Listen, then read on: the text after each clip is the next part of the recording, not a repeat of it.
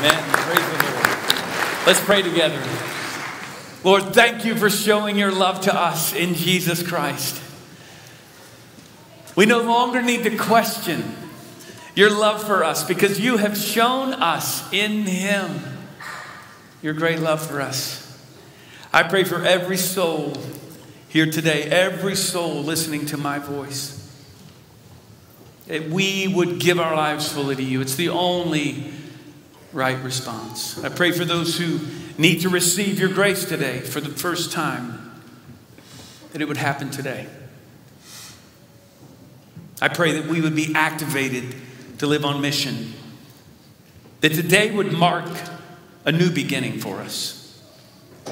So we listen to your Spirit as you speak. Move among us. Touch my heart. Change my life. In Jesus' name, amen. So for every effect, there's a cause. Every kid here knows this.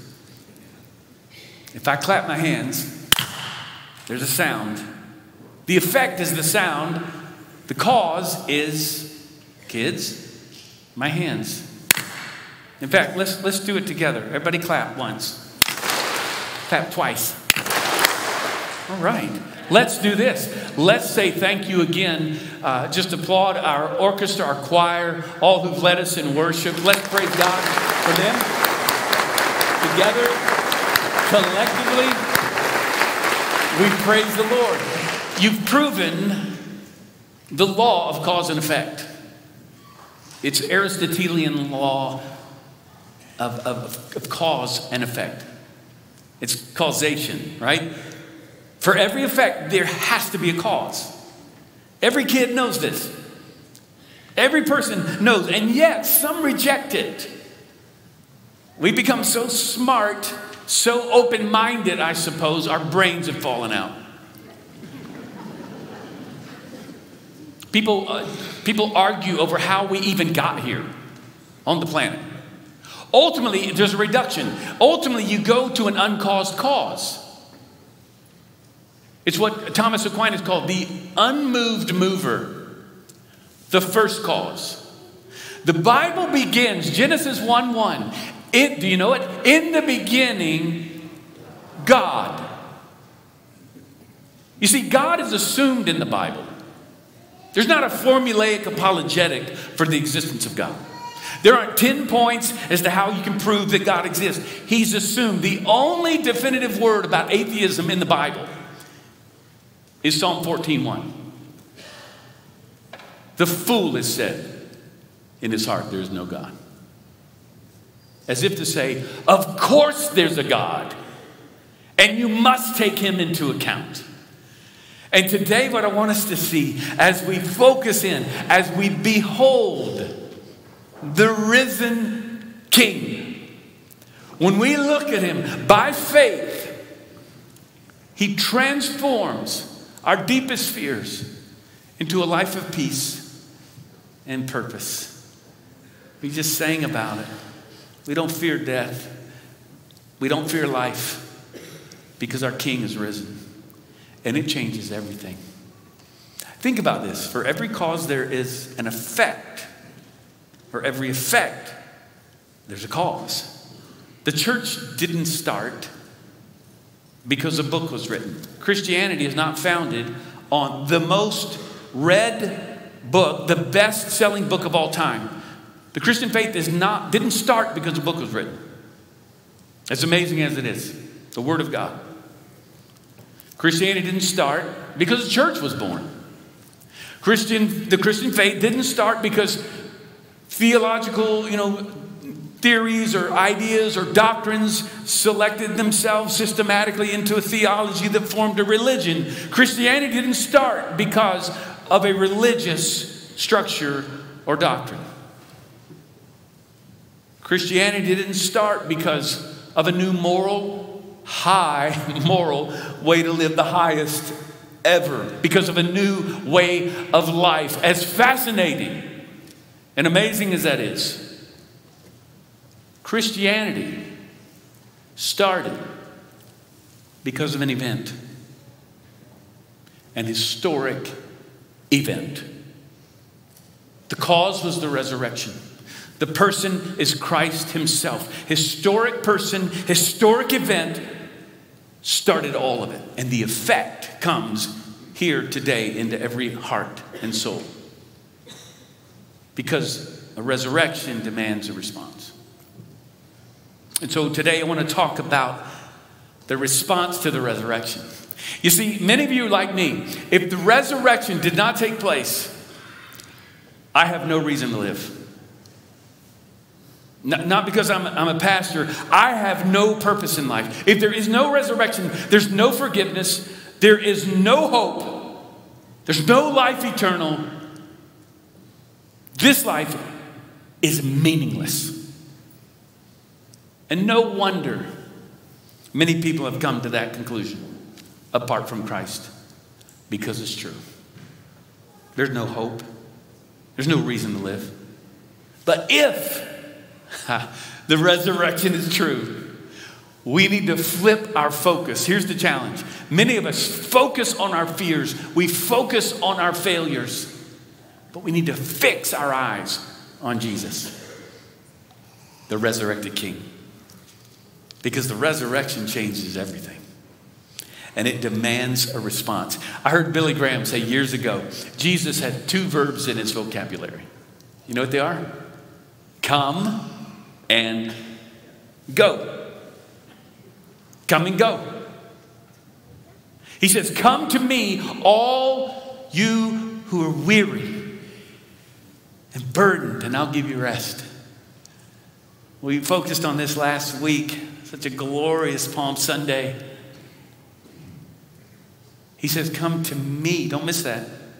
Not to your favorite author, your favorite pastor, your favorite podcast, your favorite what. Come to me. And this is the problem for many of us. We fix our focus on our problems. And the great modern deterrent in our day is that we do not stop and focus on him. You need to gaze at him. Glance at your problems.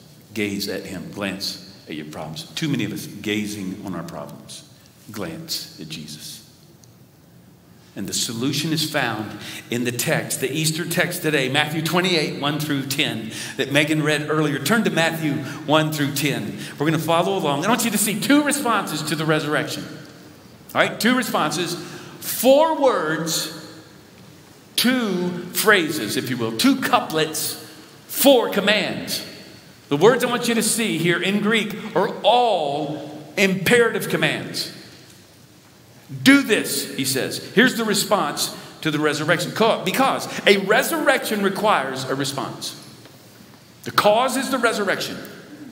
The effect comes to every one of us today. So in Matthew 28, verse 1, the women are going to the empty tomb to care for Jesus' corpse.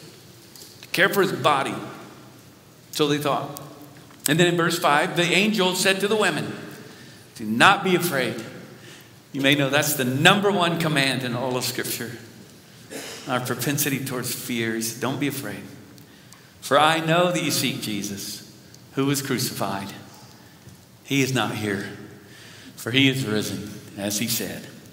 Come and see the place where he lay. Look at this. The first response, the first effect of the resurrection is an invitation. Come and see. Imperative commands. Come and see. Look, he says. Behold. Stop. Look and listen. The great, again, deterrent for many of us is our inability, no, our unwillingness to stop. We've got all kinds of information, things coming into our eyes, into our ears, in front of our screens. We're hearing the news, and we do not stop and discipline our minds and our hearts to focus on him. It's why every gathering on Sunday morning is so critical in your life and mine. It's why every day to focus on him, to be in his word, every single day. Because we're prone to gaze at our problems then. Glance at Jesus.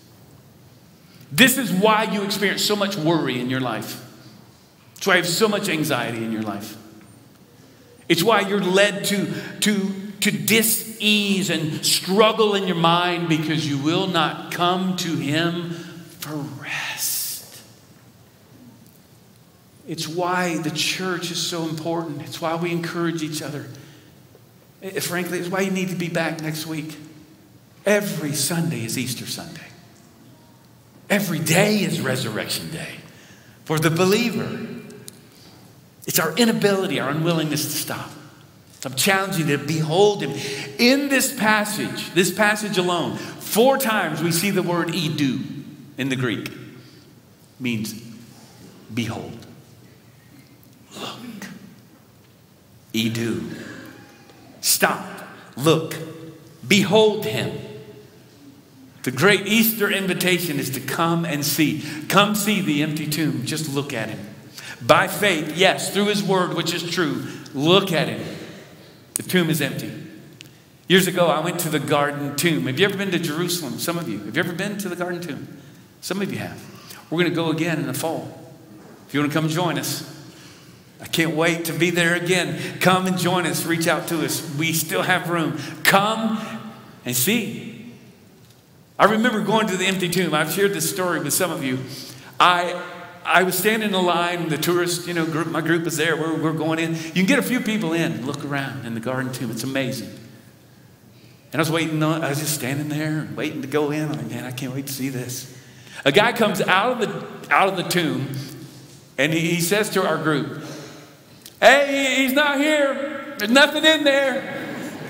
He's risen. Like nothing in there to see.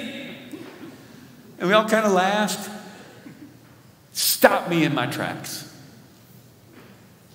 Because I knew that just like that first Easter morning, that was the response.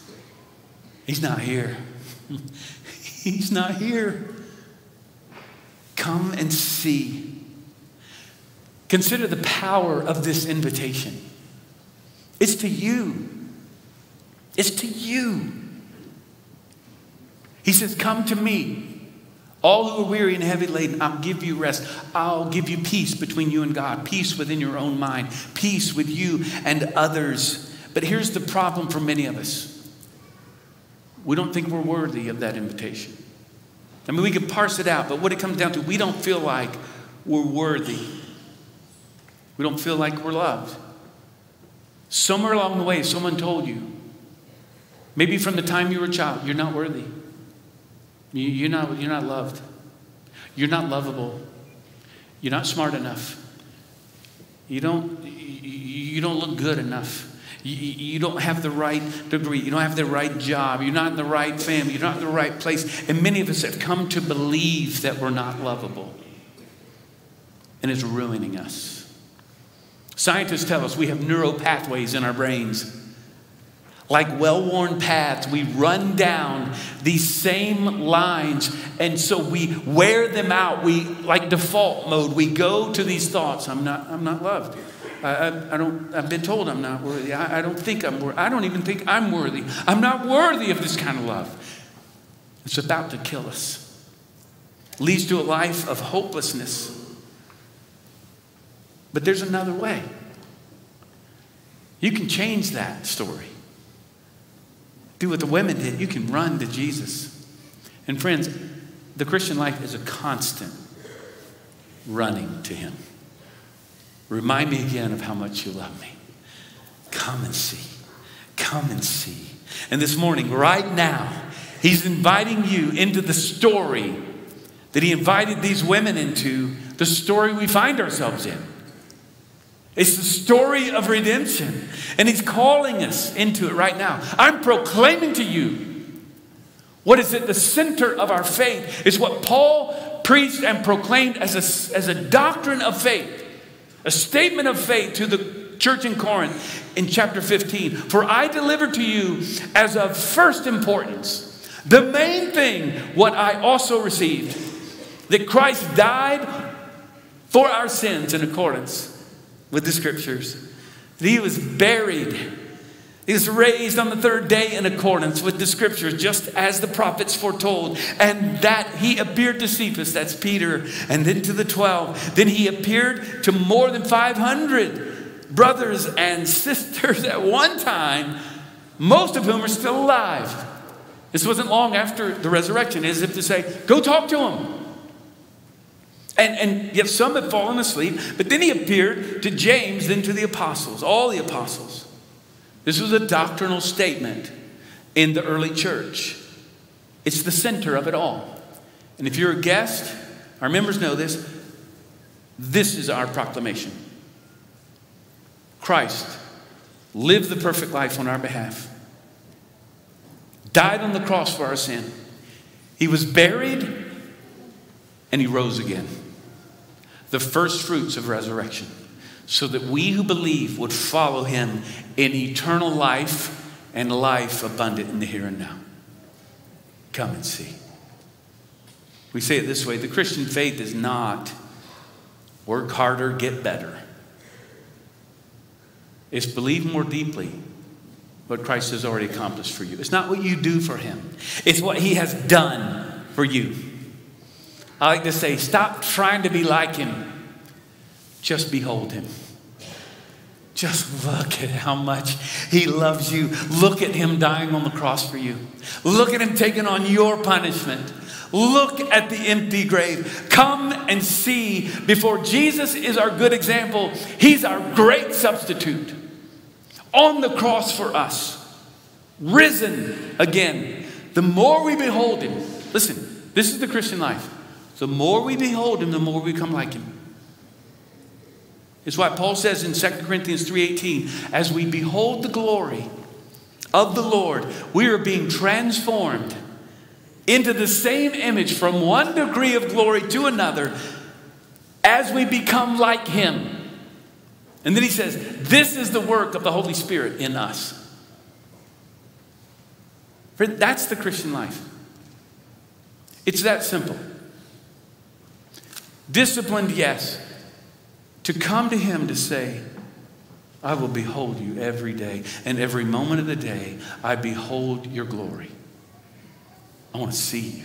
He is saying to you today, friend, come and see. But watch this. There's another challenge. Then go quickly and tell. Go quickly and tell his disciples that he is risen from the dead. And here's that word again. Behold. Look, look, look. He is going before you to Galilee. There you will see him. See, and that's the word edu. Behold, I've told you. So they departed quickly from the tomb with fear and great joy. How about that? Fear and joy mixed together. It can happen. And ran to the disciples to tell his disciples. And behold, look, stop. Look, listen. Jesus met them there. He said, greetings. They came up and took hold of his feet and worshiped him. And then Jesus said to them, do not be afraid. There it is again. Go and tell my brothers to go to Galilee, and there they will see me. The cause is the resurrection. The effect is not only an invitation to come and see. It's an activation. It's a proclamation. Friends, listen to this. Come and see. Go and tell. Come and see, go and tell. Twice we see this command here. The women go immediately. They go and tell. They worship Jesus. They see him on the way and they tell the others. And don't miss this. They immediately run, and it says they fell at his feet and worshiped him. Friends, on this day, but every day, we should wake up. We should fall on our knees and worship him every day. We should rush to worship him with brothers and sisters next Sunday. We should be here early, ready to worship him. It's time. It's time to give your life fully to him. And don't miss this. It's women who proclaim the gospel. Women are the first evangelists. Mary is the first proclaimer of truth. She is the first sent one. This would have been stunning in this culture. where women couldn't even stand in the court of law to bring testimony. He said, well, why did it happen? I mean, why is it told like that? Because that's what happened. Everybody says, you know, the disciples, they ran. When Jesus was arrested, all of them ran, fled, and left him. Not the women. I say that because Jesus is calling all of us, women, men, boys, girls, teenagers, college students, come and see. Go and tell the world. Go and tell somebody. Who do you know that needs to know? Who have you told this stunning news that has changed your life? If it has, do you believe? He's calling every one of us. And here's what happens. One person goes with this twofold command. Come and see. Go now. Go and tell. They tell the disciples. They tell another and another. And the word has come to us. And I proclaim it to you today. It came to me. It's changed my life. And it demands a response. The Bible says that God loves you, friends. This is the truth about who you are. You are loved. He has a wonderful plan for your life. It's a plan of peace, a plan of purpose. He's calling you to come to him today. But sin is standing in the way. On the other side of the coin, sin is the great cause. The effect is your rejection of God, your rebellion, and your broken life, our broken world. Sin is the cause. The effect is our rejection of his peace. Peace in relationships, judging others, not being kind and loving, striving between family members, relationships, even nations, war against one another. In a single verse, it says, for the wages of sin is death. The cause is our fallenness, our sin. The effects, death and hell apart from God for eternity. For those who do not turn to him. But the free gift of God is eternal life in Christ Jesus our Lord. Friends, listen, sin is a condition of the heart. It's why you need an outside source to set you free. You can't rescue yourself. God sends Jesus to rescue you from your sin, and it's by faith. This is where you struggle today. Faith, praise God, it's by faith, not your works. This is what separates Christianity from all other religions in the world. It's not us trying to get to God. It's God coming to us in Jesus. Only Christ can rescue you from your sin. Only Christ has lived a perfect life. Only Jesus has died on the cross. And when you turn to him, it destroys all of your fears. It destroys all of the failures of your past. And you focus, you fix your eyes on him. He's calling us today not to gaze at our problems and to glance at Jesus, but to gaze at Jesus. Behold him. Glance at your problems. This is my Easter challenge. Flip your focus. Flip your focus.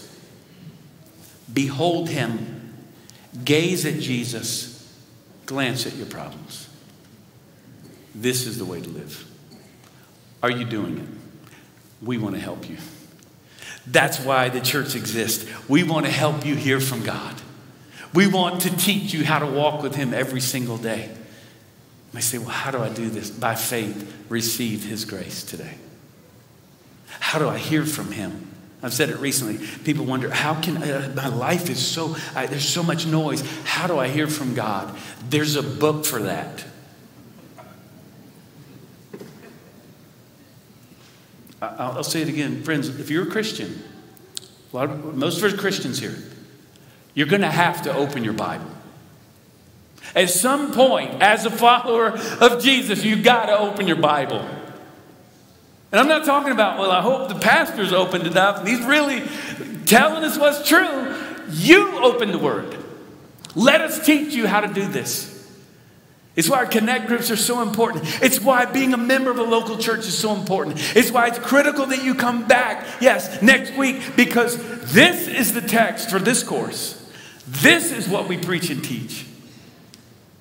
Not the ideas of this world, but the truth of God's word. This is what we're about. We want you to learn his word. Next year, we do this all the time, but year 2023, we're already planning it's going to be a year in the word. We're going to study it. We're going to get underneath it. We're going to know it. But that's our goal every single time we gather. And every day you wake up. Get in his word. Hear the truth. Don't miss this. The resurrection activates a mission in your life. And here's the challenge I want to leave you with. He says, come and see. But then he said, now go and tell. And this is the reason that our church exists. That's why we're here. In Matthew 28, at the end of the book, the gospel that Matthew's written, we're going to be back in it next week as well. Come and join us. Jesus came and said to them, Matthew 28, all authority in heaven and on earth have been given to me. Only a resurrected king has all authority. All authority. Go, he says. Go and tell. Go therefore and make disciples of all nations, baptizing them in the name of the Father, the Son, and the Holy Spirit. Have you been baptized? Have you received Christ? And have you been baptized? We want to talk with you about that today. Proclaim it. Let it be this day that you decide that you're going to follow him in baptism, teaching them to observe all that I've commanded. Are you teaching others? If you know the truth, you should be committed to teaching others. Here in the church, in your life, who are you discipling? Who are you telling? Go and tell the world. And here it is again. One last behold. Look at this. Look. Stop. Listen, look. I am with you always. I'll never leave you, nor forsake you to the end of the age. Come and see. Go and tell. I'm with you. On this, the morning of mornings. Friends, the Spirit of God is speaking to your heart right now. We see the ultimate cause and effect. The great cause, the resurrection. The effect, we come and see him constantly. We go and we tell others. It was Charles Spurgeon who said, every Christian is either a missionary or an imposter. Which are you? He says, go and tell. And like Philip told his brother Nathanael, he invited him. He said, come and see. We found him. We found the Messiah. Have you found him? Friends, he's come for you. This news travels to you today, and I proclaim it to you today. It is time. It's time. We've been through a lot over the past couple of years. We've lost so much. We grieve so much. It's time today to give your life fully to him, because only Jesus can turn the great resignation into the great resolution. To resolve today to give your heart fully to him. Praise him for second chances. Praise him that you're still standing. Praise him that you're still in the game and that he's speaking to your heart today to say, come to me. Come and see what I'll do in your life. Commit your life to him. Jesus is the one bringing this invitation, not your pastor. It's Christ himself. He says, come. Come and see. Go and tell. Let's pray together. Lord, we thank you for your word. Your Spirit is speaking to us even now. I pray for those who are here, every soul that is hearing my voice. Friend, do you know him? By faith, give your life to him right now. You may have questions about that. You may wonder right now, by faith, Lord, Jesus, thank you for dying on the cross for me. Say it to him privately, right where you are. Lord, thank you. I'm sorry. I'm sorry for living my own life and the mess that I have made. I give you my life. Make me the person that you have created me to be. Thank you that you are the God of the second chance. I turn to you. Others of us, you know that you have received him. Have you been baptized? Are you a member of this church or a local church? Decide today. Do it today. Find a group of people. Find a connect group here. Find a group where you can grow to become like him, where you can know his word. Get involved. It's time. Lord, we love you. We don't have enough words. So may our lives display, as we tell the world, that you are King. You are Lord of all. We give you our lives in Jesus' name. Amen. Amen.